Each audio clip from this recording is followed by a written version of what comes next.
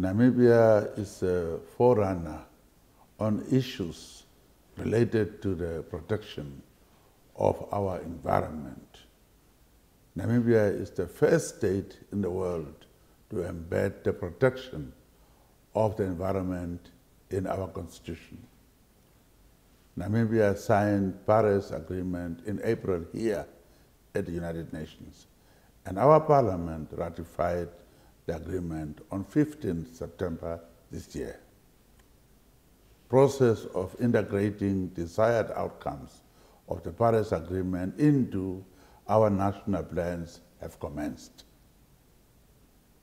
I therefore call on all parties to the UN Convention on Climate Change to ratify this agreement as soon as possible, for it is very important to safeguard our environment for future generations.